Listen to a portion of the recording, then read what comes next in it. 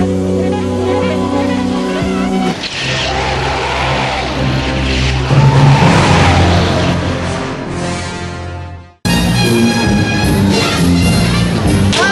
old Despicable Me. Interesting to see it take place of a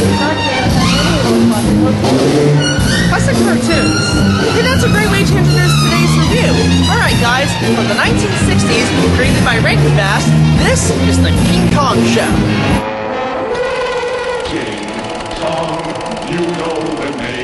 The plot of this series involves the giant ape Kong befriending the Bond family.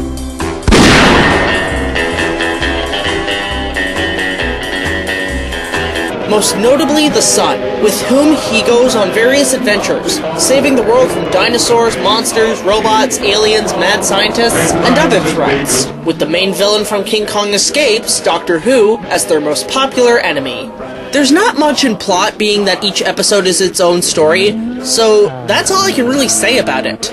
The show was an American-Japanese combination produced in 1966 by Rankin, better known for their stop-motion Christmas specials, and Japan's Toei Animation, one of the most famous in the world of anime. Their most notable shows are Sailor Moon and the Dragon Ball franchise. Though it is one of the first shows that the company did, it honestly doesn't hold up much. However, it spawned a ton of merchandise in the 60s. Lasting about 2 seasons and 25 episodes, the show was popular enough for Universal and Toho to team up for a live-action movie, King Kong Escapes. But overall, how does the show hold up? Well, I hate to say it, but it's kinda boring. Nothing developed and nothing interesting happens. The characters are bland and forgettable. Kong is too much of a comic relief, and is just a complete snore. I honestly don't think that Kong can work for a television series, nor Godzilla for that matter, and both had 2 animated series of their own, and that will be reviewed soon. So overall, even though you might get the DVDs, I'd say this is one to definitely pass out. 2 out of 10. So that was the King Kong Show. It's boring, it's outdated, and it's forgettable.